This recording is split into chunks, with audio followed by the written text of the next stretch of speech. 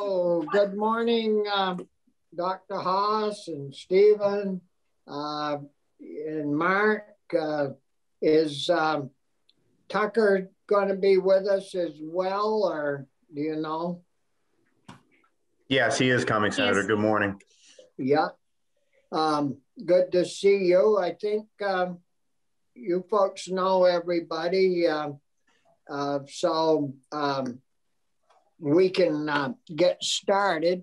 The issue that we wanted to, I guess, chat about and learn a little more about was the issue from last week, and kind of kept getting into it over the weekend to some degree.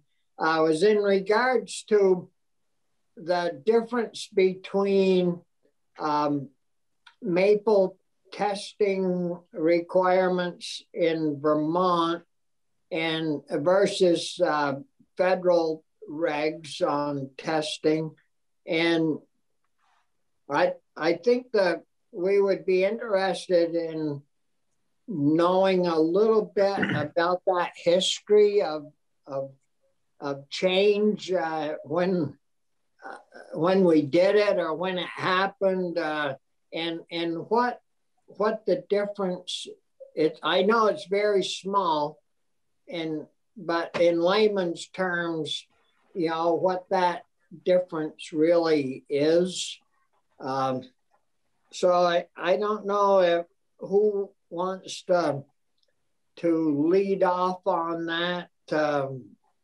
Kristen, or, I mean, you're the boss, so we'll pick on you, I guess. But no, do it any way you'd like, Kristen. You know, if Steve knows about it, or however you want to do it. Thank you, Senator Starr, and appreciate the opportunity to talk to you and your committee regarding one of Vermont's great products. So this is an exciting topic. For the record, my name is Kristen Haas, Agency of Agriculture, Director of Food Safety and Consumer Protection. And actually, Steve, not to put you on the spot, but I know you've done some research on the history of the current regulatory framework. I'm happy to reiterate what you have shared with me, but perhaps since you are the source of that research, may I ask you to provide an overview, and that way it's straight from the source's mouth, so to speak? Yes, but I just came because I love to hear about maple, so that's not really fair. Yeah, so absolutely. So probably all the members of the committee know we lost a lot of our institutional historical knowledge that we had when Henry Marcus retired. So he was a longtime expert, and I'm sure could have easily given you an exact explanation for the density requirements. But I did do some statutory research and some rule research, and I didn't have a lot of time to find anything definitive. But it is clear to me that at least since 1981, the statute has allowed the agency to by rule regulate density. And before that, it looked like, and I couldn't, the annotated statutes that I can find online only go back to 1989. So I couldn't find the 1981 version itself, but it looks to me like that statutory rubric in 1981 replaced a law that was adopted in 1947. So we don't really know exactly how long the density standards go back, but we know that we've been able to regulate density since at least 1981. Now, the current rule that's in effect has been in effect since 1990.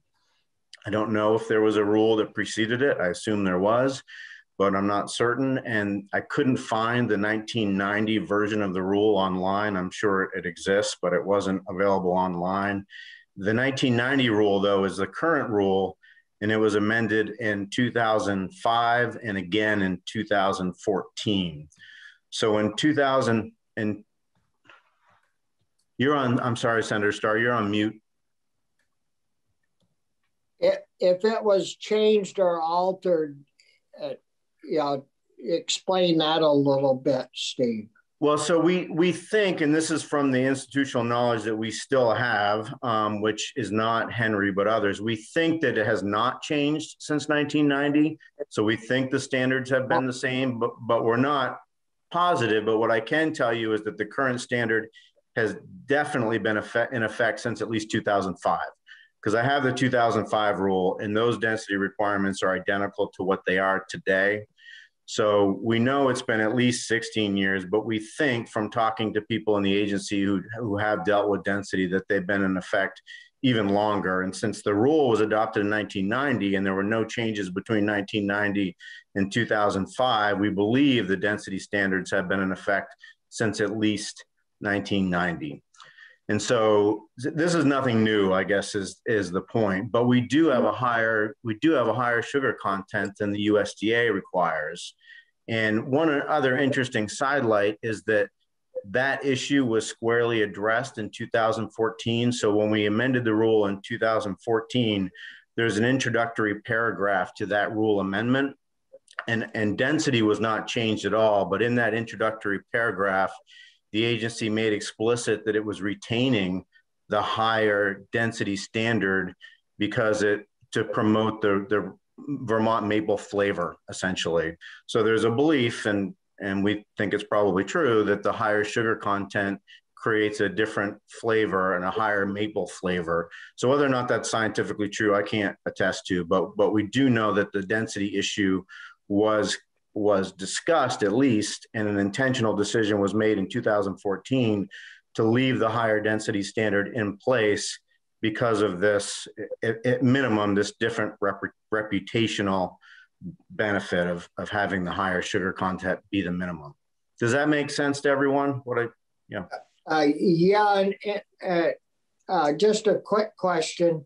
When you speak about rule, are you talking about a rule that goes through LCAR or a rule that you folks can change at the agency? I mean, how's that work, Steve?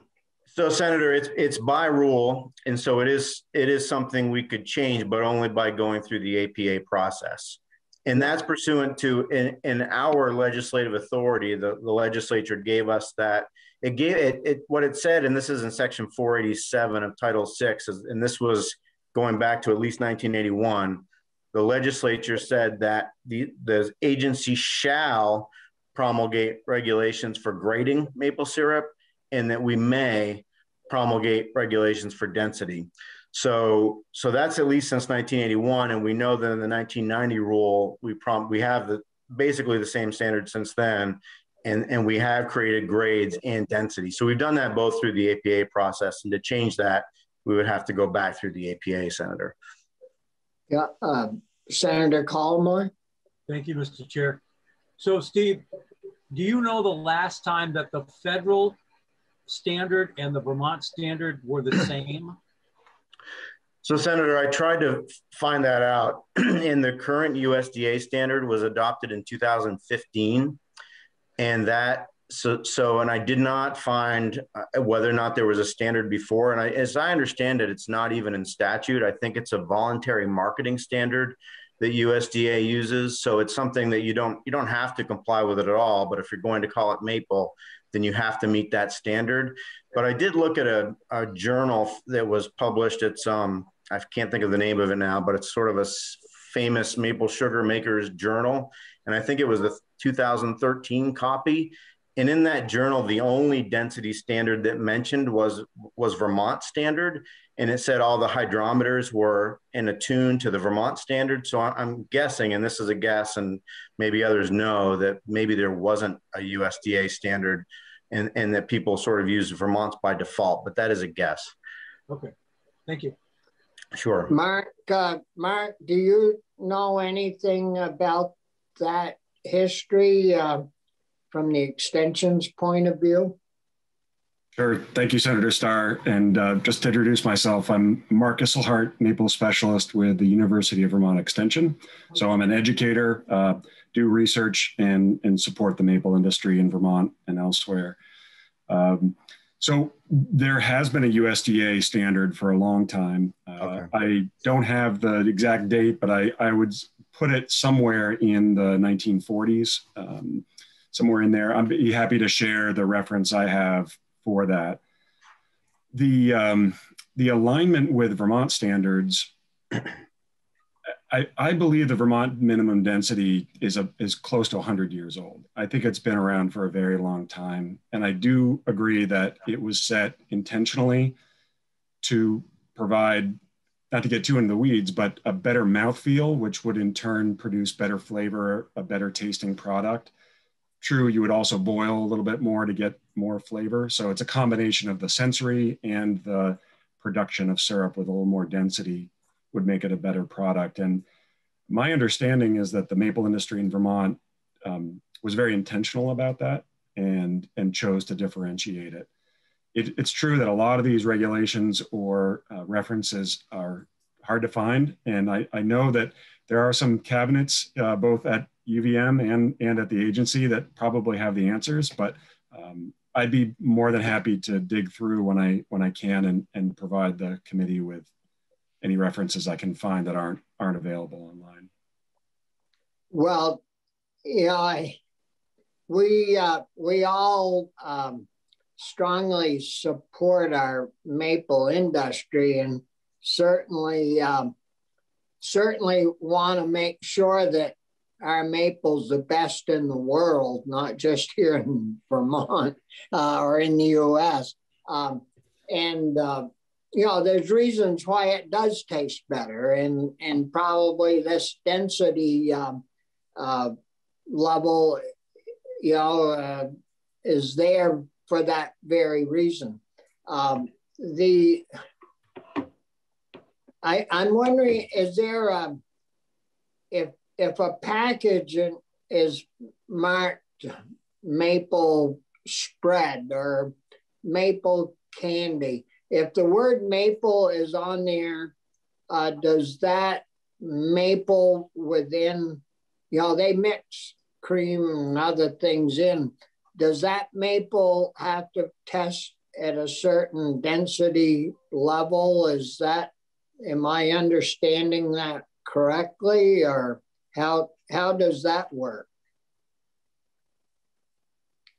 So, Senator, I think probably Tucker or Dr. Haas could answer this better, but what I do know is that if it says maple, it has to be a complete maple product. So it has to be, it has to be 100% from maple sap, boiled, nothing added.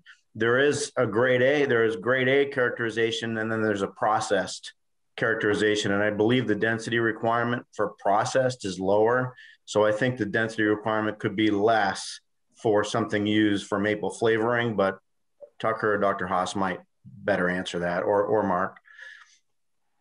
Yep. One of you folks want to take a crack at that? Tucker, would you be willing to? You're the current agency subject matter expert on questions like this, so go for it. That's little Tucker's little Henry. Tucker has been working very hard and has done a great job on making sure that things are as they should be out there. So yeah, he's a wealth of knowledge on this, as is Mark. Yeah. So I think he likes to be called Big Henry, though.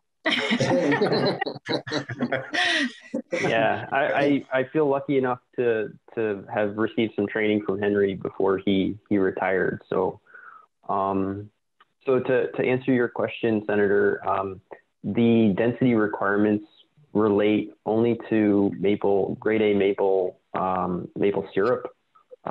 There is a processing grade density for that, but when it comes to something like a maple candy or maple butter or maple cream, the density requirement doesn't apply to those products. They're going to be a much higher density as a not a liquid product. Yeah. So candy and spreads and all those things, lollipops and those things are different than the actual fluid maple syrup. And what's the difference, Tucker, between the density level of our maple syrup compared to if you went to using a federal reg or bought some from a state that only used the federal regulation? Yeah, thank you. That's a good question. It's fairly minimal. There are two different metrics that are different scales that you can measure density by. There's the Baumé scale and then the Brix scale. You can think of these as it's similar to inches and centimeters, where you've got two different scales, but that you can make you can use either. Either is fine to use. It's perhaps easiest if I put it in terms of the Brix scale and compare it. Well, the other thing to keep in mind is that the temperature of the syrup when you're measuring it is important to that measurement. So you have to choose one of the scales and then also have a reference temperature. So it's easiest probably to make the comparison at the reference temperature of 68 degrees Fahrenheit, and also using the Brix 68. How many? 88? 68. 68. Okay. Yeah. Thanks. So at 68 Fahrenheit, using the Brix scale, the USDA standard is 66.0, and Vermont standard, when you make the conversion, is 66.5. Oh, so it's pretty small then. I mean, the difference is pretty close. And yeah, yep.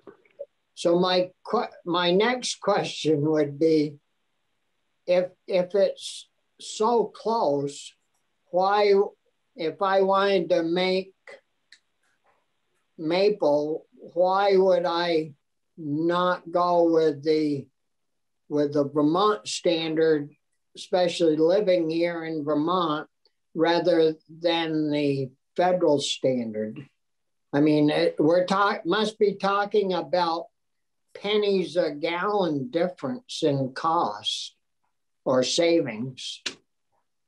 Right. I guess the simplest answer is that there is a cost savings, even though it's going to be small.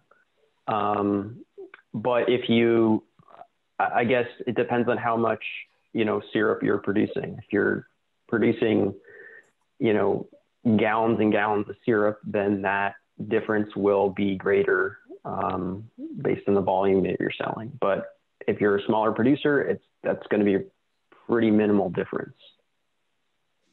Yeah, well, I mean, I could figure that out. We have some producers that do 10,000 gallons, certainly. The big one up in Island Pond, Vermont, I can't even guess how many thousands of gallons they make.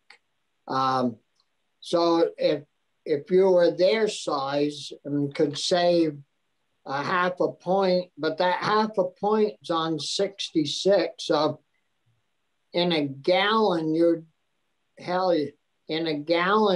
be down to maybe 3, right? 0.3. Yeah, because you got 30. If you took the degrees, can you ever change that to 100, Tucker, so that you could calculate out the savings? Yeah, Steve actually asked me to do some of this math beforehand. So I did try and make that calculation, and if I did it correctly, it equates to less than 1%. Yeah, difference. Well, 5. If you take 0.5 and use the 66, you're down there pretty darn low. And Yeah.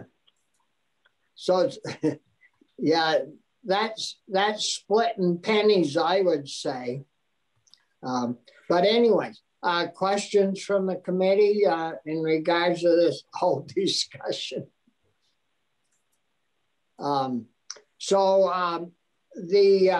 we're talking about a very slight difference between the federal level and our state level. And I guess the next question is, do you ever get any requests like from the feds to do any testing for them, or do they have anybody that even goes around and checks maple at all, or maybe at imports, or if you're exporting or something?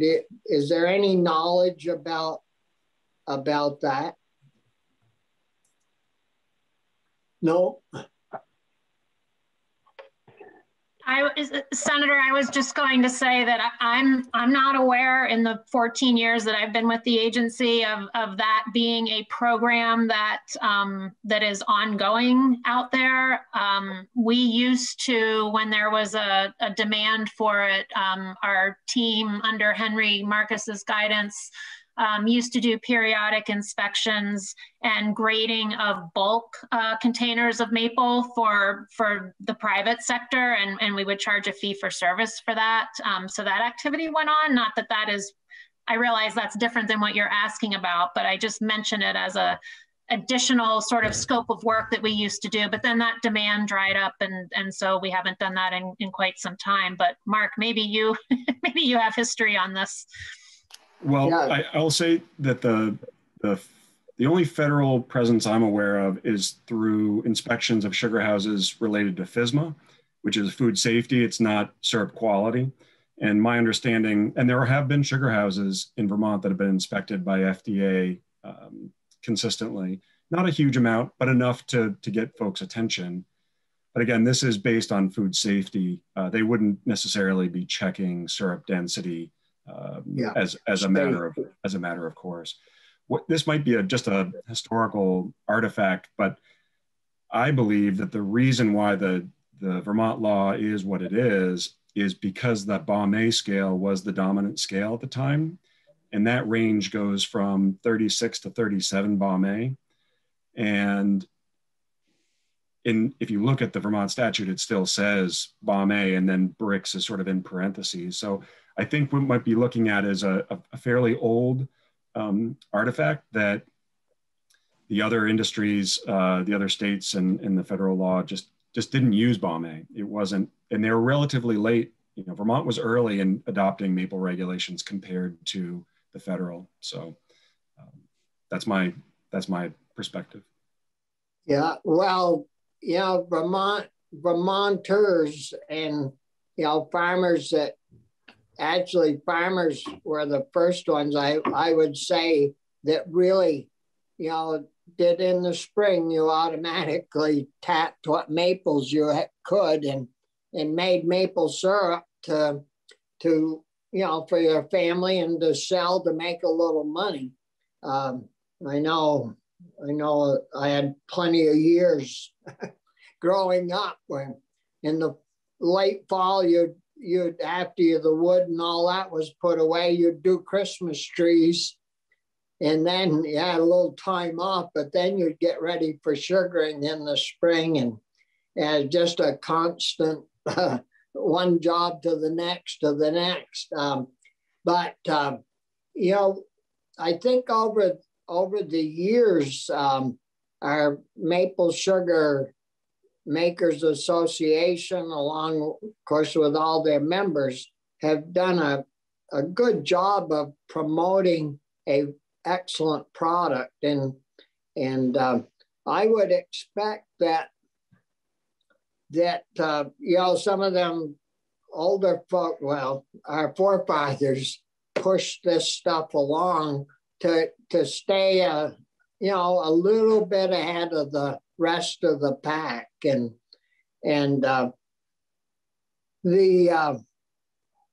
but the issue that we wanted to get clarified.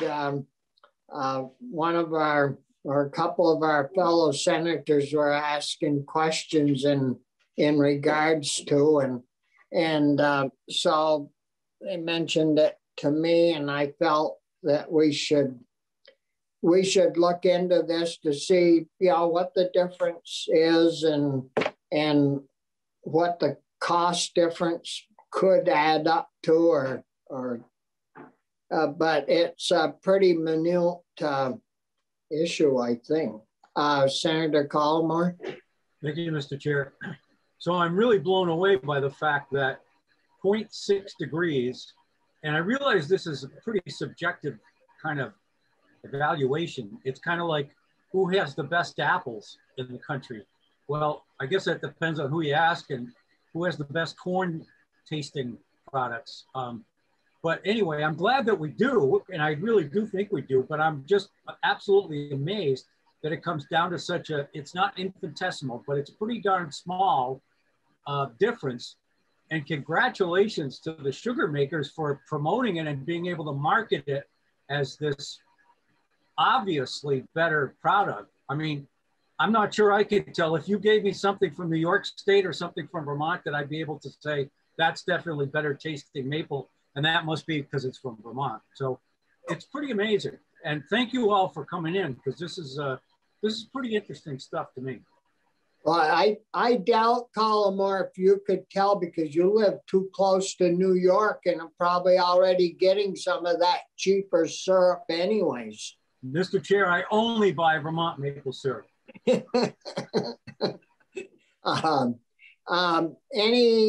Any other questions from the committee, or do any of you have anything else you'd like to express or offer?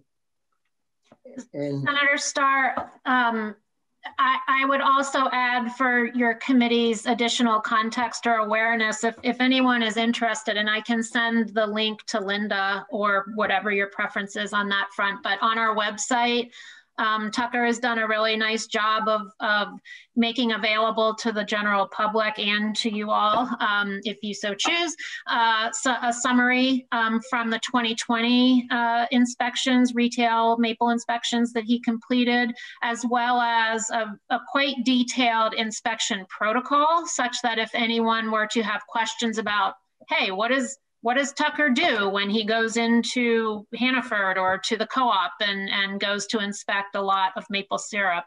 It spells that out. So if that would be of interest to you, it is available on our website, and we intend to do the same thing at the conclusion of the 2021, this year's maple inspections, just to help inform the industry as well as consumers of sort of the generic set of findings. We don't highlight any individual business findings or producer findings, but instead capture that data in a quantitative format and post it so that people can have an idea of what those findings are. So I can send Linda the web link if you would like, or send it directly to you, Senator Starr.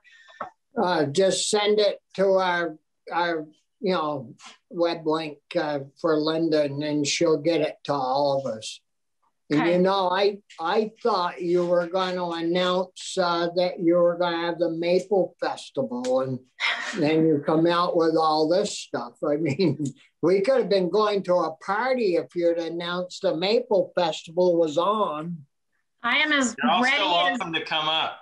Yeah. They sent out an email today of revised, but we love the Maple Festival. My mom ran the parade there for like 10 or 15 years. Are they going to do it or no? No, not. They're going to do something, but not the traditional. Yeah, that's really quite a shindig. Yeah. Okay, if I could add one thing. Yes, Mark. Sorry to interrupt, Senator. I do want to just say, even though the absolute number in difference in density is small, there is a difference in mouthfeel, and I think it's important for folks to recognize. If you grade syrup at contests like at the Maple Festival and you taste hundreds of samples, there is a difference. And so the viscosity it's different. It's not a linear relationship. So when you get little differences in density at syrup level, it can make a difference. So I appreciate the small number in units, but it can have an effect in the sensory perception of syrup. And I know that's pretty far in the weeds, but there is an effect there, I could say.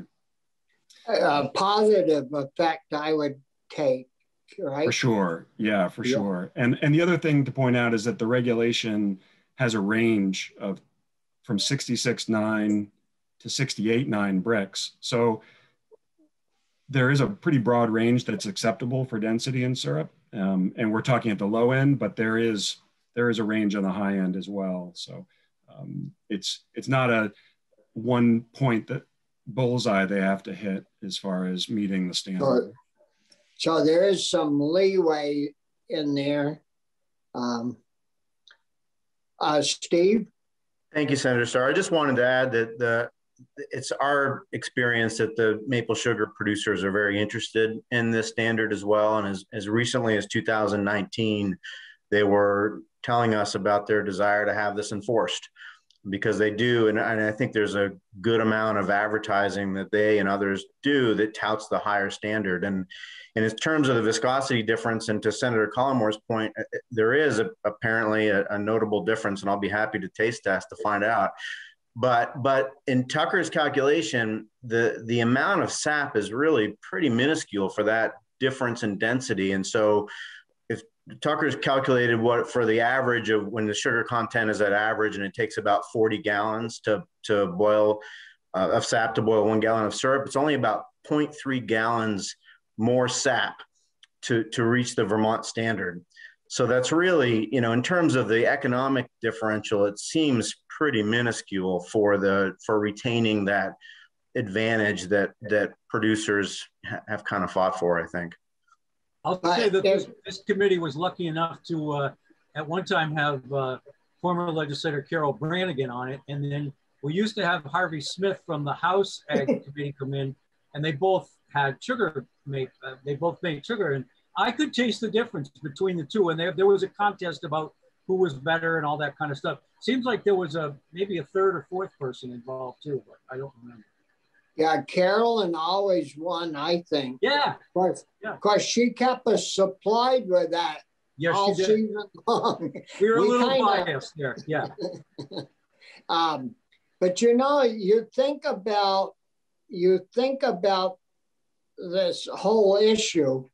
If I'm a syrup maker and Dave Marvin wants to come along and buys my syrup, he's going to get syrup that should test 6.6, right?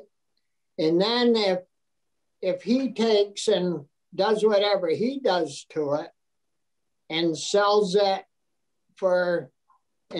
cuts it down to just 66 instead of 6.5, he's the one that's making the money on it, isn't the sugar maker? Because we all are at the same standard, and usually, as far as I know, other than the grade, if you meet the certain grades, you get paid the same price if you're from Franklin County or from Orleans County. So, if somebody's going to make some money by diluting this, it really isn't quite right. But anyways, anything else from any of you folks? If not, Mark, did you have? Well, I just wanted to say that there is actually a differentiation for bulk syrup being sold. It's actually a lower minimum density for bulk syrup. I believe it's 65.9. To your point about a producer would be advantageous to meet so as not to lose any if they sold it in bulk, which close to 90% of Vermont syrup is sold in bulk now. That's changed in the last, I would say in the last 30, 40 years, it's gone from about roughly 50-50 to now close to 90%. So, but there is a differentiation for bulk syrup. Is that reason because of the volume that we make has increased, but yet our population and people eating maple hasn't grown a whole heck of a lot? Is that why it moved up to quite? Well, we haven't done a whole lot of research to understand why, but I think the best explanation is that the big growth we've seen in the industry in the last 20, 25 years has been in the larger sized operations. And it's very difficult to market syrup retail. It takes a lot of money and time. And I think a lot of those producers are content and have developed businesses that can be successful, but selling to a packer. That's my understanding. Yeah. Any other questions, statements? If not, thanks a lot, folks, for coming in, and this is very helpful, and we'll pass the word around that we looked into it, and I think people will appreciate that. So good enough, and so thanks again, and we'll see you sometime along. Thank you so much for having us. Thank you. Yeah. I've enjoyed being surrounded by experts. It's been an easy gig for me, so this is awesome. Thank you all. Take care. Well, the boss, as long as you have good help, you don't need to know everything. Just hire good help. Yeah, take care, folks. Take care. Thank you, Mark. Appreciate it. Sure. So, committee, I don't know if we got if we had any of our folks from yesterday come back today or not. Gail, have we got anybody in the waiting room? There is no one in the waiting room right now. Yeah. I did see an email from Graham, Mr. Chair. He sent it about 10:20 this morning. Yeah. What did he sent an email, Brian? Yeah, he sent it to everybody. We're sincerely grateful for your willingness to take testimony on S.25. We offer here some bullet points about making cannabis an agricultural product, and look forward to chatting with you again. So my guess is that they will be coming in. Well, I mention that we would try to work them back in today? Yes. Yeah. But I think I did tell them 11, right around 11. You did. Did you folks get your, did you get copies of what we received from Michelle? No. I think only you got it, or you and Chris maybe. Yeah. You want me to forward it? Well, because what we got from Graham is pretty long and involved. I mean, it's like a whole discussion. I mean, I think that what we were hoping to get from Michelle was something kind of short and direct. That was we did. Yeah. Could you do that, Chris? Because I doubt if Gail has that. No, I don't. Yeah. So it is short. I don't know if you can see that, but it's pretty short, and there's only either 2 items in that language or 3 that I think that we might be interested in chatting about. And we don't want to, you go and load a whole pickup load up, Sears going to back it up to the dump and dump it. You send him something that he can use, he may, simple and short and direct, we might, get it added in.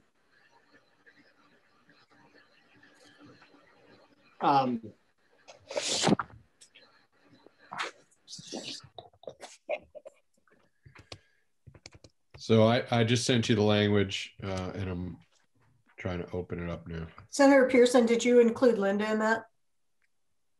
No, but I will send it to her and to you right now. Should this be posted on the committee page, Senator Starr? Not really. Okay. Not, I mean, we're going to talk about it first and see if, you know, if the committee wants to do it once we chat about it, fine. But this is just for our discussion purposes, for the purpose of following through on the request of the chair of the Senate Judiciary Committee that he wanted us to look at the ag part of the cannabis bill. I'm not sure what you have, Mr. Chair, but what Chris said is 2 pages long. Yeah. Well, but isn't the bulk of it on this very first page where it raises the minimum or the small guys from 1,000 to 1,500 square feet, and then down, and it shall down a couple of lines, cultivator licenses and shall include production limits, and then down in B near the bottom, the largest maximum size would be 10,000 square feet. 30,000. You're looking at the first draft, Bobby. Yeah, I thought it was 10 too. Well, that's what it is now, I think. No, we have no limit now.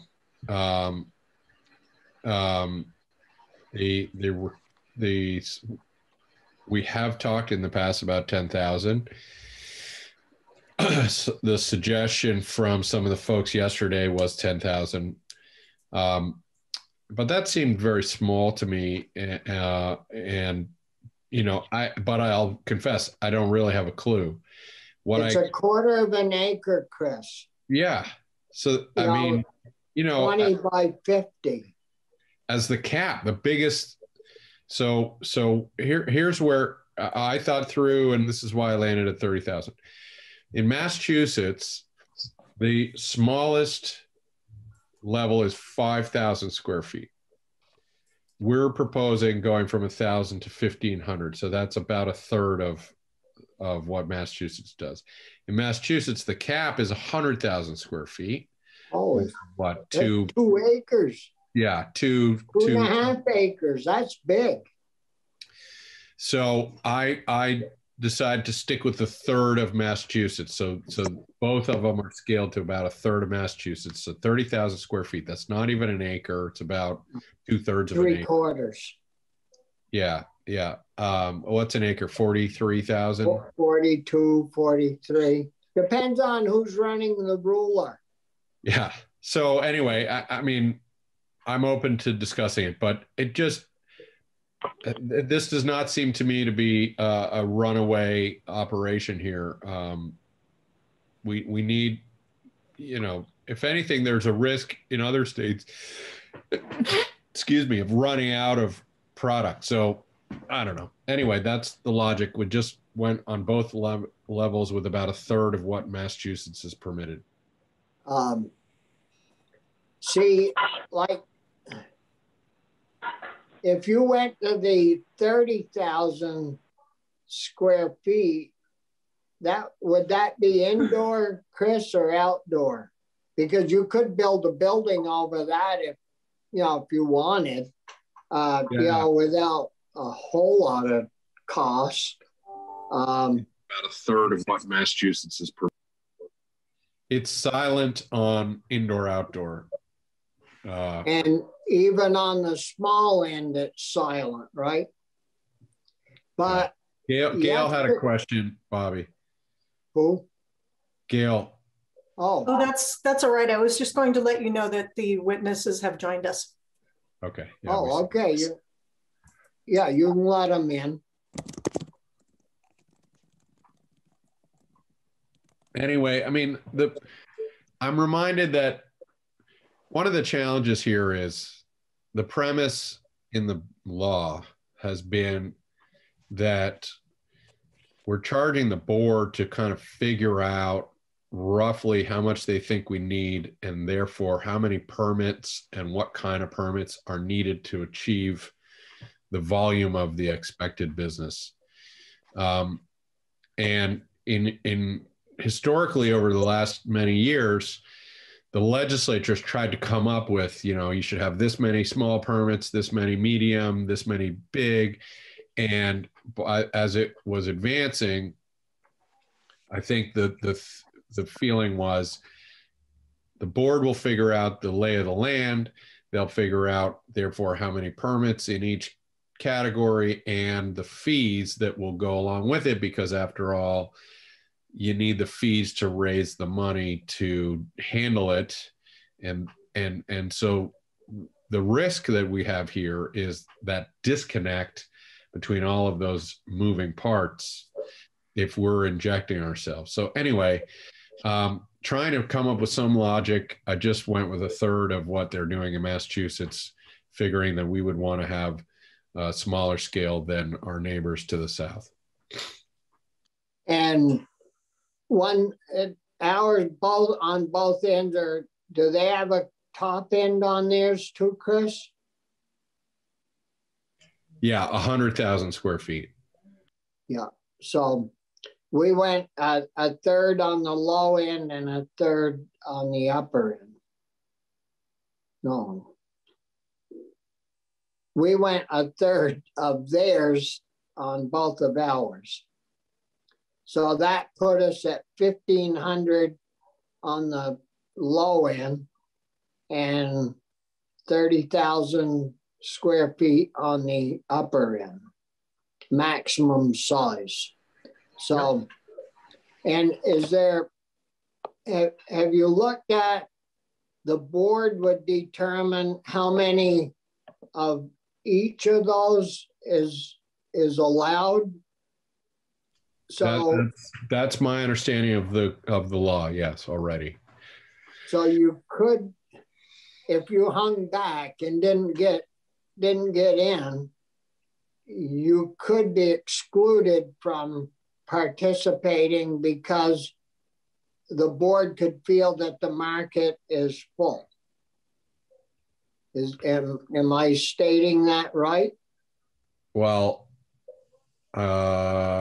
they wouldn't issue you a license if the market was full and I'm a year or two behind of applying and getting in.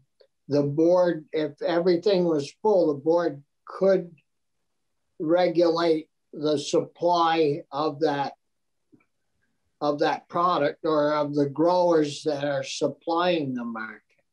As far as I understand it, yeah. Yeah, and we're not addressing that here. If anything, we're making it probably more likely that more businesses come in because we're making sure that, although at the small end we're making them bigger, so it's hard to know. But I think overall, Chris, you're right. We're clearly favoring smaller enterprises. But heck, if you had a plot that was 10,000 square feet, I mean, you're going to be able to have more than 8 or 10 plants. I mean, those things really get bushy. I thought they had to have like 6 feet or something around them, to have a row down through to, a pathway, and you aren't going to have many plants on 10,000 square feet. So anyway. It's impossible to know entirely. What we're saying here is there's an entry level, a craft level that's a little bit easier to get into, requires less capital, so it's presumably easier for different kinds of folks to get in, BIPOC and others. we give them a head start in the structure in terms of the timing, so that the hope has always been that gives them an entry into the market, not just that they can be up and running, but that they actually can sell their product and create some business relationships that are meaningful. There's not a lot of guarantees here, but that is the vision. No. That's farming. There's no guarantees. Yeah. I'm sure a lot of our vegetable growers would like this kind of timeline advantage, but we could say the vegetable growers of Franklin County can start selling their vegetables 3 months ahead of Chittenden County. See if that would help. Well, we don't call them farmers, we call them gardeners. They'll probably cross-pollinate their carrots with a little cannabis and say, hey, I've got some carrots that'll spike you up here. Calm me down. Anyway, I think it works the other way, Bobby. So guys, we've got Jeffrey and Josh back. Maddie's with us. I don't know if Graham's with us or not, but good to see you guys back. We did get a change, some changes done to the bill that I don't know if you guys been in so you could hear us chatting, or did you just get in? I've been in for a few minutes, but I think it might be helpful if you're willing to just share the language that you're looking at, either verbally or otherwise, because we don't have access to that. So it's hard to know what you're referring to. Well, that's just as well. It's better if you don't see it.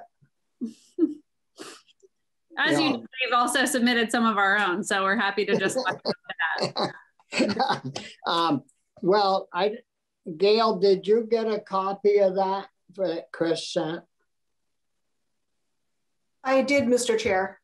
Is that something that you could pull up on the screen? That I don't know how deep I think, Chris, did you have those changes on the first page made so we can use just the little section, or do we need to have? I think it got a little longer because in talking to Michelle, she remembered she had to loop in the current use piece. You can't just change it in the amounts, but you also have to change it in the permission for current use. So I think that's why the second go around was a little longer, Bobby. But yeah. I could email it, or Gail could. It'd probably be easiest just to post it to the website, I think, and that way. Yeah, then you guys could pull it up, right, Maddie? Yeah, Senator Starr. I will have to. I don't have access to your page, so let me notify Linda. And in the meantime, why don't I put it on my screen to share? Yeah. Okay. But basically, what we have gotten done so far is, yesterday we talked about the small growers being capped out. If you go over to page 2, we increased that number from 1,000 square feet to 1,500 square feet, so that our small craft people, could grow a little bit larger crop, and even 1,500 feet is what's that? A little strip, 30 by 50, which is not very big. I don't know. We were talking before you folks came on about how much room a plant actually has to have and keep it separated from the next plant. But I know I've looked at some hemp fields, and it seems like they've got to be at least 4 or 6 feet apart. It is is cannabis a plant?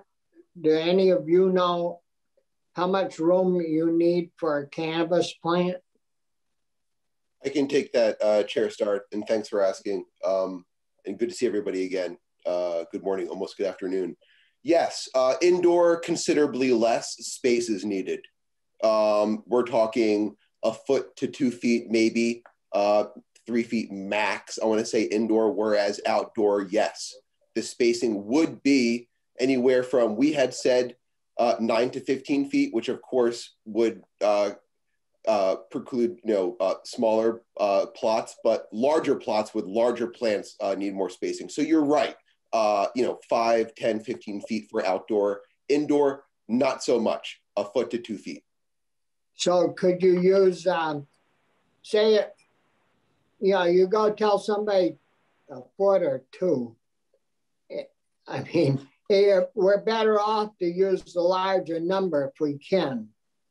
Not that would be in any rules or laws, but it would, for the people that are skeptical about the whole situation, it would seem to me if we use the maximum footage, it would certainly sell those people on the idea, well, this isn't too bad. So could you use 3 feet indoors, and I mean, just roughly thinking, in maybe 6. See, we didn't differentiate between inside and outside. We've left that language sort of alone. Chris? Well, Bobby, I went around and around with Michelle on this because, as I've said, I would love to find us a way to be encouraging outdoor growth. It was hard, and as soon as you touch it in one place, suddenly we're not looking at a 2-page thing. We're sending Sears quite a complicated situation. So, given that we've had a half a day to deal with this, I'll just be honest and say I tried to figure it out and we couldn't. I'm certainly very supportive of us doing that. But it is,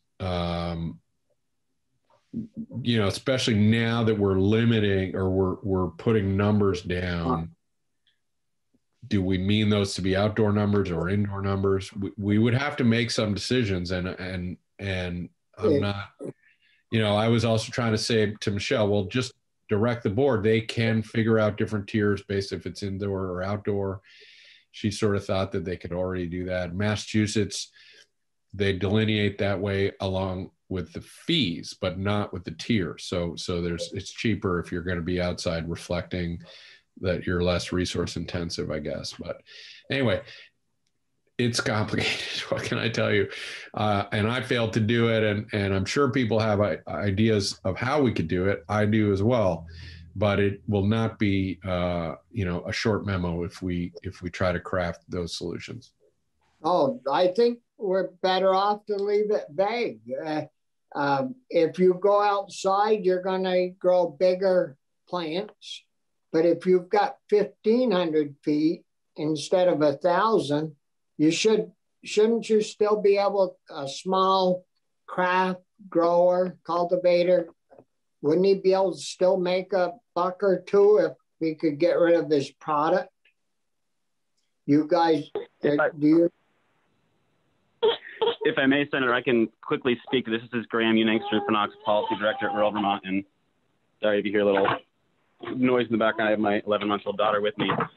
But there is language in the bill currently around, what the number of square feet, the 1,000 square foot rule. And it doesn't, as you said, distinguish between indoor and outdoor. And that is what we find extremely problematic because assuming it goes to the CCB, and as we're saying, they can make all these distinctions, if it's legislatively mandated that the lowest license is 1,000 square feet, then they can't, for example, say, well, for outdoor growing, the smallest license should be 4,000 square feet.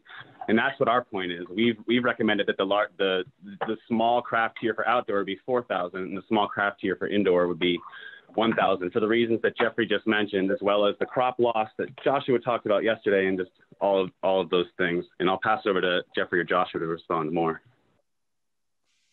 I just want to quickly. Oh, sorry. Go. I just wanted to add, if you don't mind, Josh, go after me.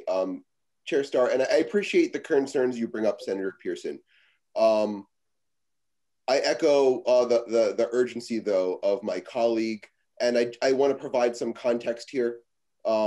These are simplifications of the law by inserting a 4 to 2 to 1 ratio. We think it provides clarity where there is currently uncertainty for farmers and small businesses.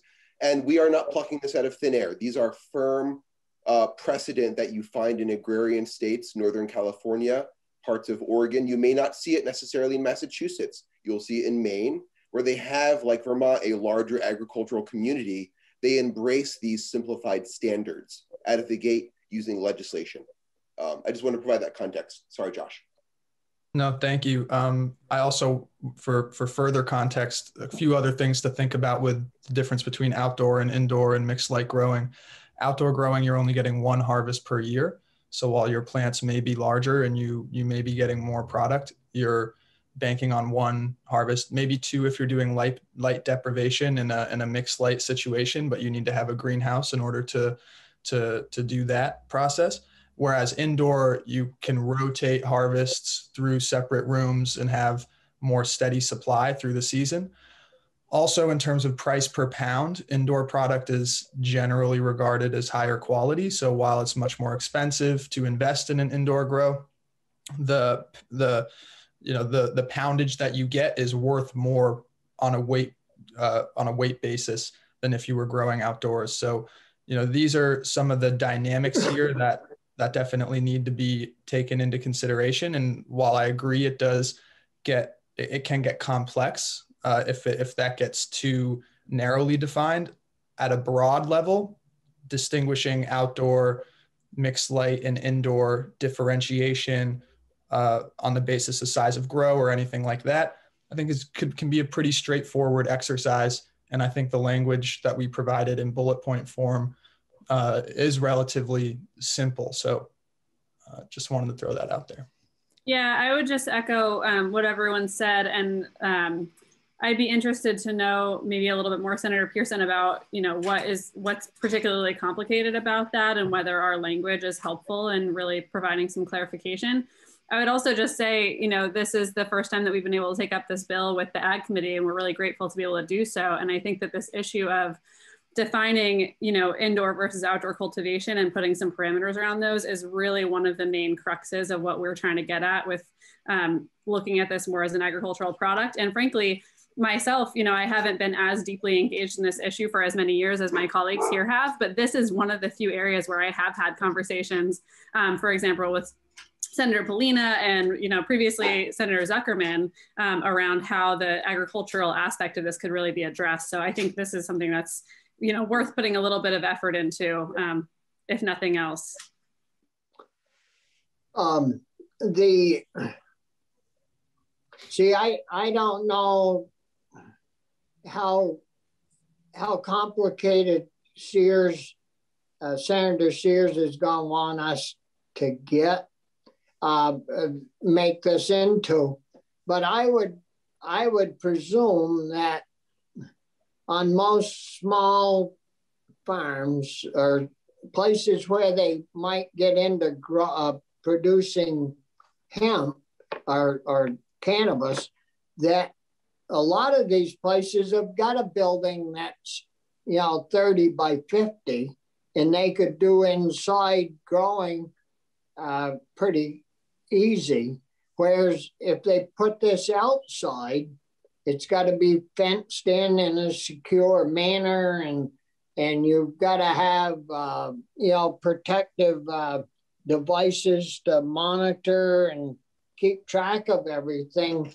And I was more interested in getting that number, trying to get that number up to a size that a person could make some money at if you increase the size by 50%, go from 1,000 to 1,500, it makes quite a difference in the end result, or it should, on how much money you might be able to make off from being a little craft cultivator and being able to use 1,500 feet. But no one has mentioned yet how much, if everything worked perfect, how much you could do on 1,500 feet. I think we talked a little yesterday about 1,000 square feet. Any estimates on 1,500 feet? No. I would just quickly say, Senator, just to address what you said about the farms having like a facility they can convert to an indoor growing facility, that's a significant undertaking. And a lot of farms, I think, would prefer just to do what they know how to do and grow outside in a reasonable amount of space that makes sense for their farm.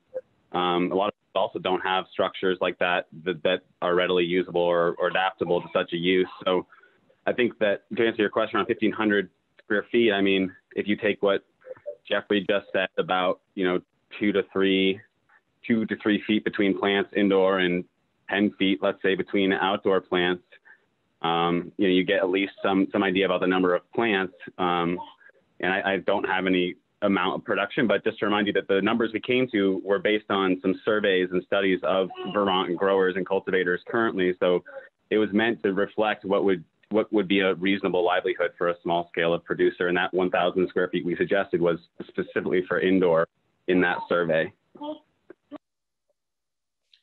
I don't know if you ran some quick numbers, if you had 30 by 50 to do 1,500 square feet, you could go roughly 10 plants, 3 plants long, which would be, and then you could go 5 wide or 4. So, So, sorry, I just want to offer some context on what you asked for about the finances surrounding the different sizes and projected harvests. I just did some quick back of the envelope calculations. So if you're growing a plant outdoors in Vermont, banking on a pound of usable product from that plant is a good goal that you can reliably hit if you grow well. It's not guaranteed. Sometimes it's less, but that'd be a successful harvest.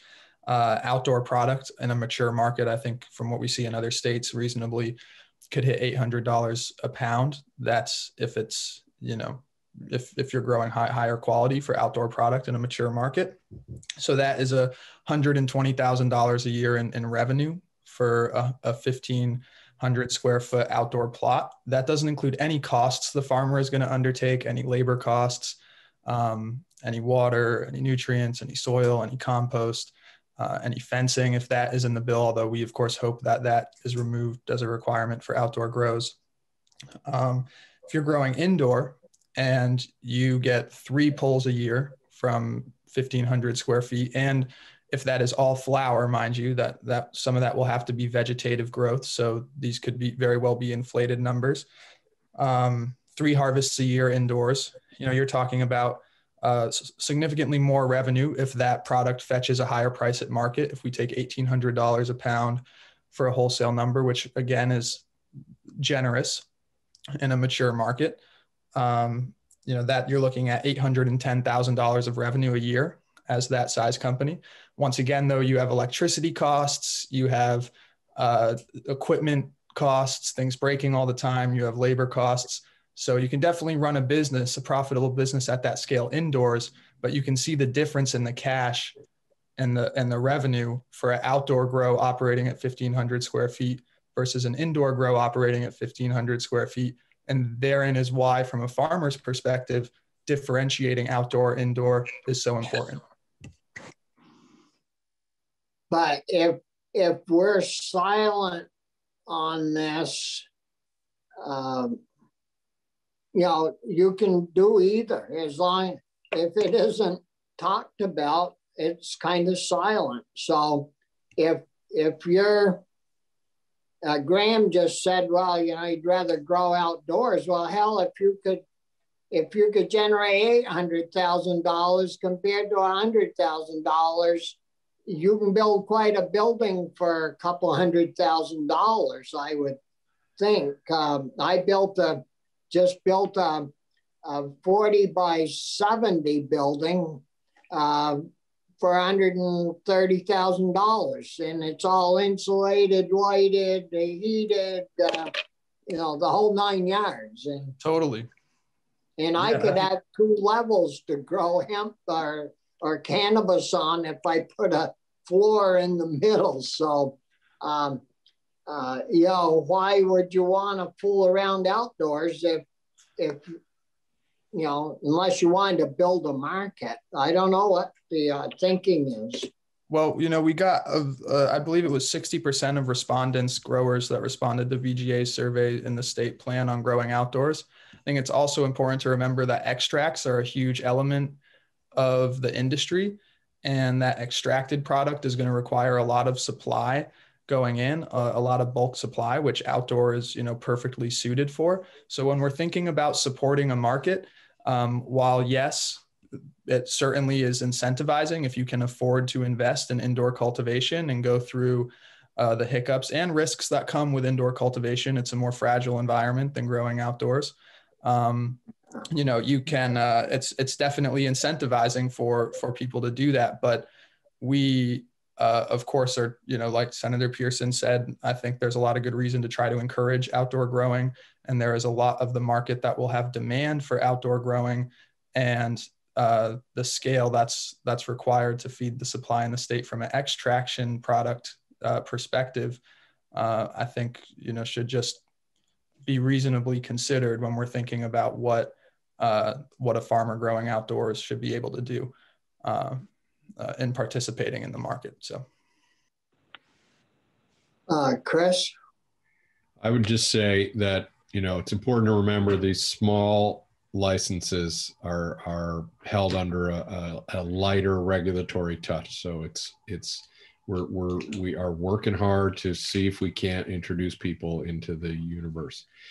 And I guess I have a question for Graham. It's too bad Maddie had to leave, but you know, I was in meetings that maybe people didn't see, where we had to fight like hell with other counterparts to get 1,000 square feet of outdoor land used, that's in current use, to be maintained in current use, 1,000 square feet.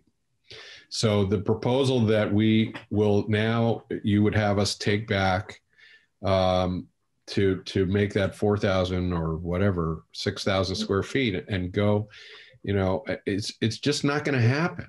And so I get that that's not what you want us to tell you, but there will become a strategy point here of, do we have any bill at all? Or do we ask for everything we want and get nothing? Or do we make some improvements and continue to advance this? And that's, you know, not fair. And life is, you know, filled with these choices in our jobs, and it's not fun for any of us. But that is the reality. So my question, Graham, have you even once talked to Janet Ansell about increasing the threshold that she would be open to allowing in current use? Because that is what we're talking about as we talk about these changes in numbers. Even shifting to 1,500 is going to be a battle with her, but at least I think we could win that one, Chris. I think so too, but it won't, you know. And it's not just her, but she represents you know, a lot of folks in the other, well, obviously she's powerful on the committee, but you know, it's just a tricky dynamic that I have to, it's part of my calculation as I try to think of the right move here. But Graham, do you have any indication that she's interested in being more flexible than she was 5 months ago? I mean, as I said, I reached out to Janet via email, I think a month ago or so after I left. One of the times we spoke and you recommended I did. And I will remind you that, Janet Ansel is my personal representative, but I'm here in my professional capacity working at rural Vermont. So I understand that she has a particular positionality and power within the State House as well. She responded, like I said yesterday, that she wasn't in charge of agricultural issues until you told us yesterday that she was sort of critical in taking apart, what you're talking about now. We didn't know specifically, we can't see inside those committees of conference to see who does what at what point. She told me that she's not on an agricultural committee. She only does money stuff, and she doesn't deal with these types of issues. I'm happy to talk with her. Current use is a money thing, right? So this is where she gets her hooks into. I'm not trying to, no, that's I hear just you. the reality that we're working in. Well, let me just complete my response. I will reach out to her. I have her phone number now, and she's invited me to call her, and I can have that conversation with her. But I think from our perspective as well, represent what is the needs of our members and of the agricultural community. And I think to not differentiate between indoor and outdoor use and to not create a scale difference really makes very little sense in the ways that we've all put forth. And I think that, it's really unclear, and there'd be clear inequity if we have 1,000 square foot in law, but it's not differentiated, and the CCB itself can't actually make a different craft license number for when they do differentiate, because 1,000 square feet is already in law and it's mandated. And that's a concern we have as well. And our strategy, I guess, is, like I said, is just to push. We weren't involved in this conversation very much. We've been trying to be involved, and we hope that this year, if that happens, that we can go into Janet's committee and, and speak to her and say, we're representing our community. This is why this makes sense, and have a conversation about it. But, last year we really weren't able to be a part of that conversation. Josh, did you have something? Yeah, and I just wanted to add on to that, that these policy positions are really coming from a perspective of advocating for, what we see as the bulk of the Vermont industry, the local Vermont businesses, the in-state owned businesses especially. And, I think if Janet Ansel is going to strike these things from it, then we can do our job in advocating for why this makes policy sense in her committee with that stuff in the bill, because it's based on merit. So if we're here agreeing that these things make sense and that they would be right, but that Janet Ansel wouldn't approve of them, then I would ask that we let Janet Ansel not approve of them instead of not putting them in now because we don't think she's going to approve of them. Well, I got a few more years in this business than you have, Josh. I've been at this for 40 odd years, passing stuff in Montpelier. And the art of compromise is probably the greatest asset that a legislator can have. And you learn that you don't always get the biggest bite of the apple the first time you go to bite it, but yet you go back a year or two later and you get another bite and you get another bite. And whereas if you don't get that first little bite, you're never going to get anything. You got to start all over again. And if we get going, if we can get that 1,500 feet, get a cap on the top so the big guys don't rob the market. And then if we find in a year or two that, hey, this is all working really slick, we could use, the little guys could use a little bit bigger plots. They could be outside. I've never seen a bill that we couldn't amend.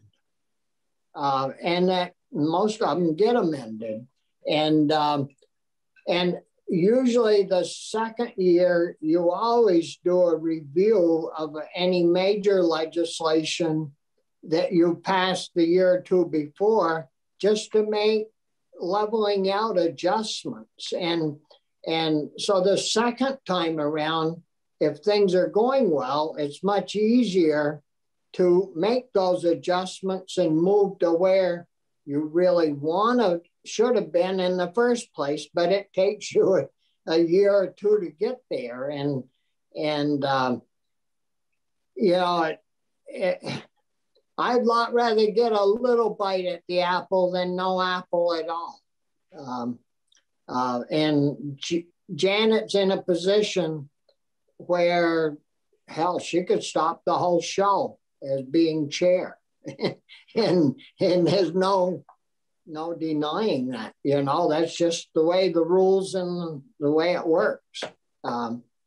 It's like Nancy Pelosi in Washington, almost.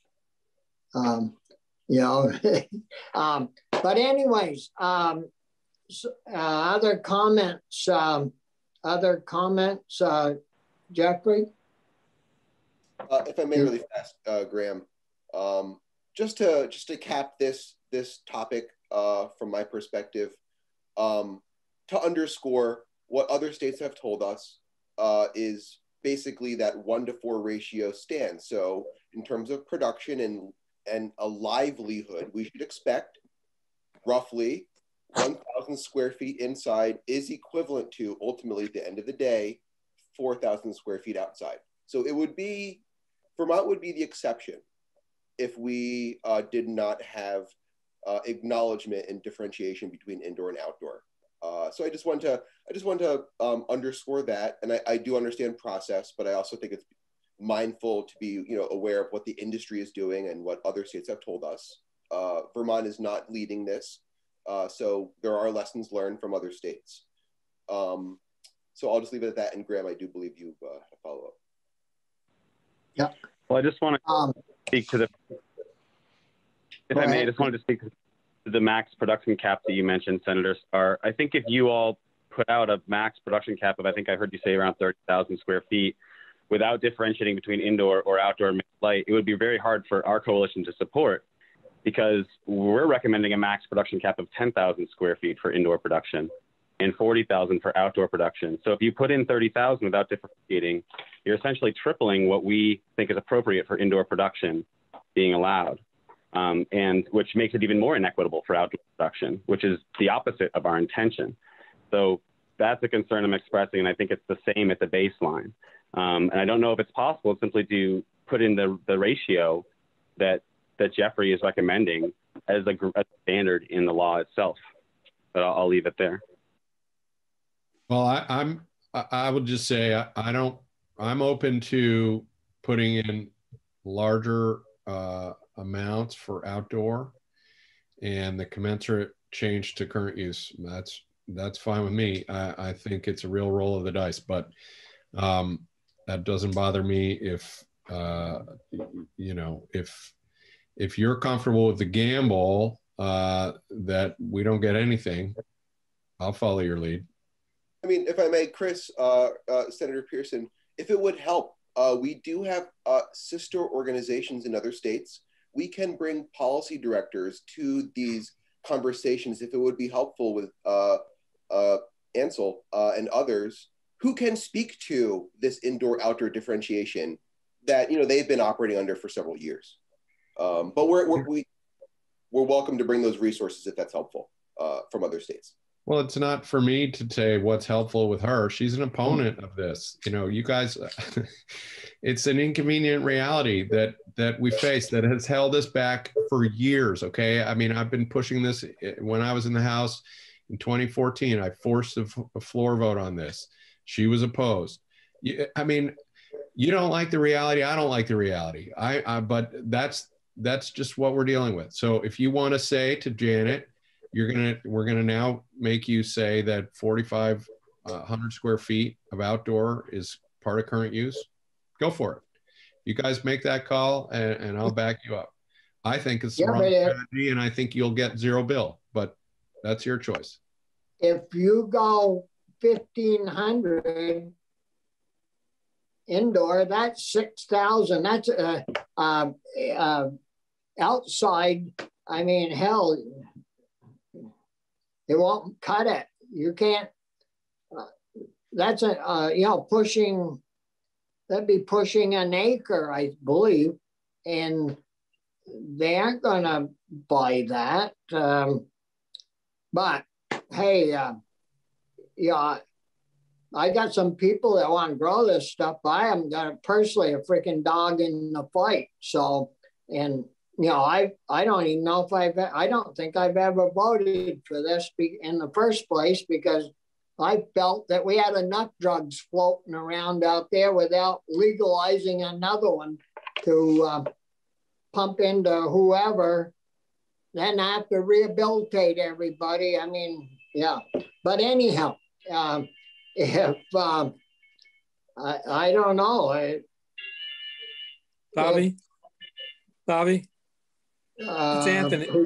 Oh, your picture. Okay. Yeah, something's weird with my iPad. I can't seem to get my video on. I've been listening though to this whole conversation. I've just also been dealing with some semi-emergency stuff going on in my other committee, but I just wanted to chime in and say that I think that we all should take to heart what Christopher and others have been saying about the difficulty of moving this bill forward at this point.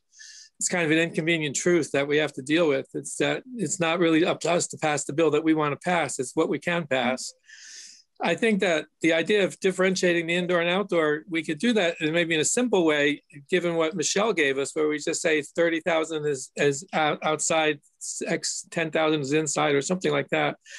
But I guess all I'm saying is, you know, we're down to the wire here, and we've been talking about this bill for 5 years, and we're coming pretty close to like having to stop the conversation and bite the bullet and say what we want to do. And I would just caution us to try to come up with something that is doable, because there are people who would rather just see the bill die on the vine, and I would hate to see that happen. Sorry, I can't see you all.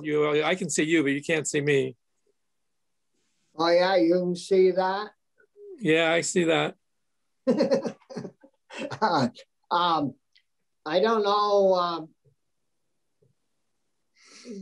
But I think at this point in time, it's really important to keep it relatively simple. I mean, the I committee got this bill. The I committee got the bill just the other day for the first time ever, which is unfortunate.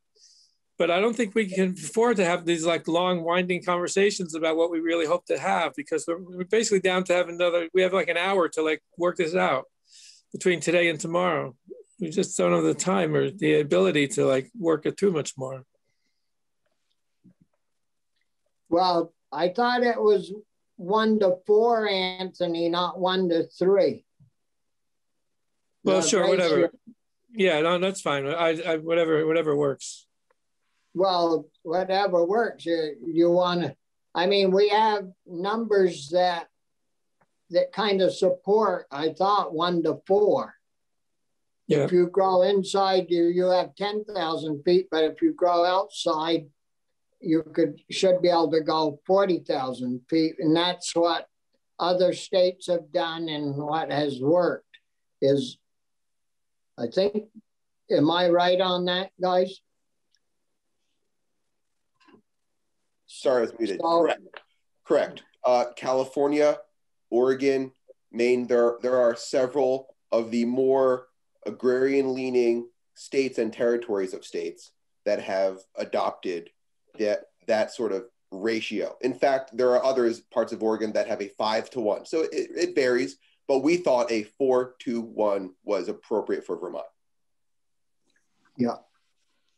I don't know if anybody wants to, the committee members, any of you want to make a suggestion or a motion to propose that, and then if it carries, we'll have Michelle do the number and add that to the proposal that we're going to send to Sears. So I more than just the concept though, when Michelle and I spent about half an hour about it last night trying to figure out how to do it simply, it wasn't simple. So so it's not just the concept. I think, you know, do we want to say, you know, here's the small end indoor, here's the big end indoor. The board can figure out a commensurate that's roughly 4 to 1 relationship for outdoor. Is it, you know, do we want to express it as empowering them to do that? Do we want to direct them to do that? I think they're already empowered, but I think we could probably make that more plain. How do you want to deal with the tax implications? Should there be a commensurate fee adjustment, or is it, you know, in this tier, the fee is X and you're indoor or outdoor at those?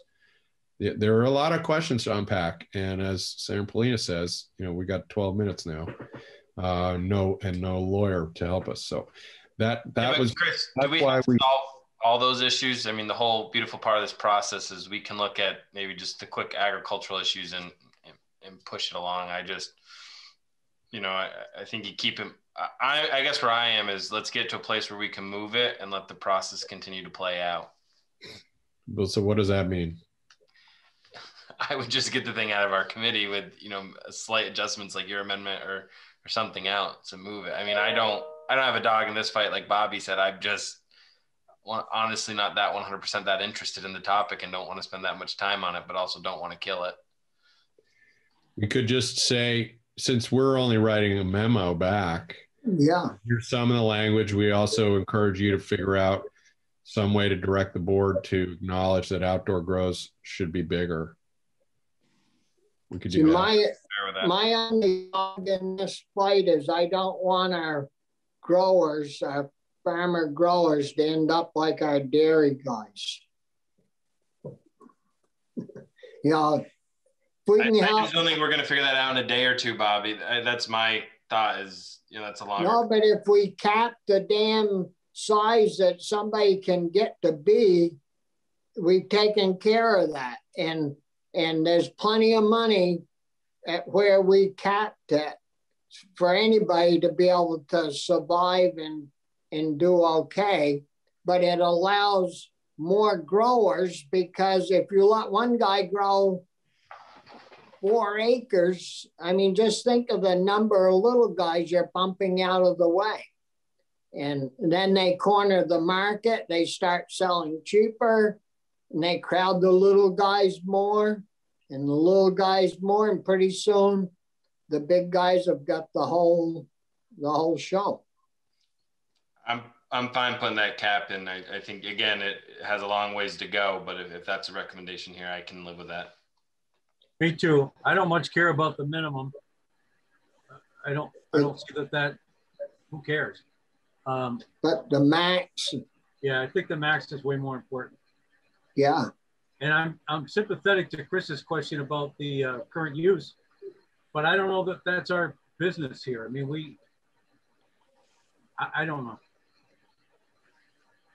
Well, that's a whole nother fight. And what the hell, if it is taken out, what's the big deal on a little plot, 30 by 50? I mean, it isn't going to cost the farmer $20. I mean, more a year in taxes. I mean, I don't know why there's a big fight over that anyways. If, you know, we aren't talking about big bucks here. I think it's wrapped up in whether or not it's considered agriculture and some of those questions, but the Senate hasn't historically gotten its way on that one.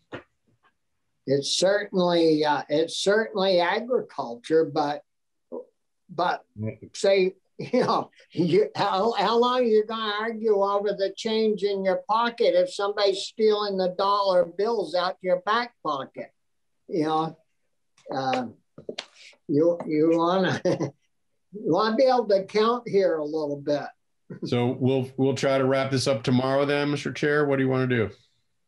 Well, as soon as we can get Michelle going, if we'll talk to her about these numbers and put it into a form that we can send to Sears. Yeah, we'll wrap it up in the morning. We're kind of lucky because one of the members of Senate Judiciary is not here today, Senator White, so they won't be taking a vote on it until tomorrow anyway. Oh, good. And of course, they're a morning committee. So, yeah, Josh, you had a question? Graham, if you want to jump in, then I can go after you. Oh, Graham's ahead. Oh yeah, he's got his little yellow hand up. We just go like this so I can really see the hand. Go ahead, Graham. Thank you, Senator.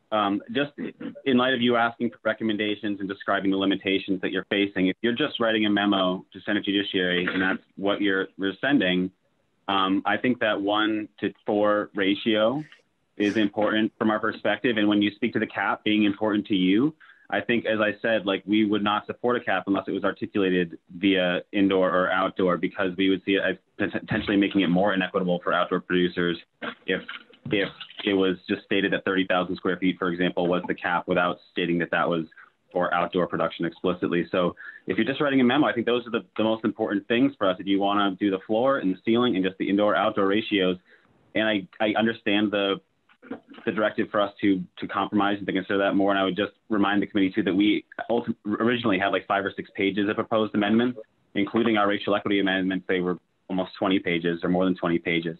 And this is our only opportunity we've ever had to speak to an agricultural committee on this. So we do appreciate it. We understand your limitations.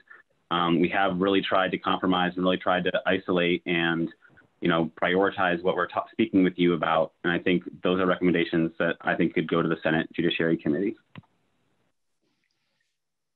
So 1-to-4 indoor, outdoor, and no cap. Did I hear you say, Graham? Well, if the no, I think. Sorry. I was just going to say we support the cap at the ratio of 1-to-4, 10,000 feet indoors and 40,000 feet outdoors. Yeah. Yeah. Josh? Yeah, I just wanted to call out one thing that it sounded like we had common ground around a few minutes ago, which is reducing the cap for indoor grow down to 10,000 square feet, which is our recommendation, and I think more appropriate, even going off of Massachusetts. Their population is about 10 times larger than us. So if 30,000 square feet was 1/3, 10,000 square feet would be 1/10, and that's in line with the population difference between the two states.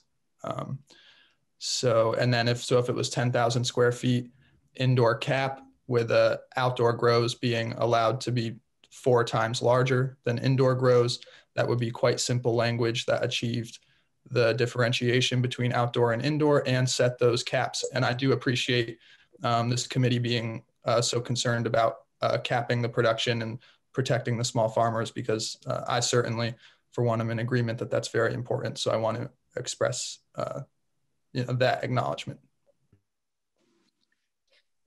Just to follow up on that, a little bit of industry insight. I agree the 10,000 indoor cap is what we should be reaching.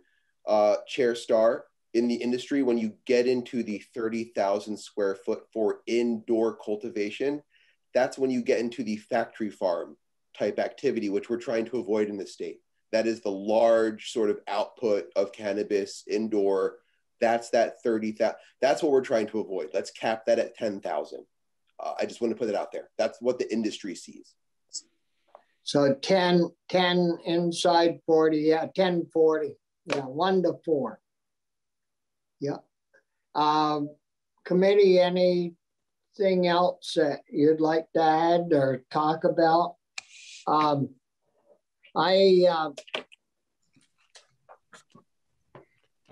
would just say I'm not convinced 10 is the right number. No, but we'll talk about that.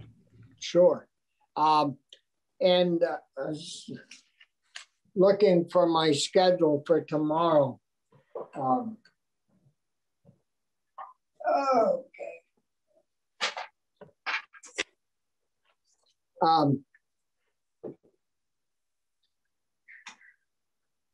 Yeah, we've got just a couple of things right at 9 o'clock, and then we'll try to get this issue wrapped up, by mid-morning, and get it down to Senator Sears. If we could get hold of Michelle later today, maybe we could get her to start drafting up, some language once we chat again. Anything else for this morning? Good, everybody. Well, thanks, guys, for showing back up today. I don't know if we're going to wear that soil all out plowing it here. We may not be able to even grow any cannabis if we keep plowing the dirt. It's going to ruin it. But no, I think we made, you know, we're making some headway, and hopefully it'll help our small growers and our regular growers. And so if you want to punch back in, you know, if you're around, want to get in tomorrow morning, you know, that's great. We should be able to be on to this by 9:30, well, 9:45 maybe. So with that, if there's no other business, I'll adjourn the meeting. And thanks again for you guys for your time and your help. And we'll hopefully see you tomorrow. Thanks, see you other guys on.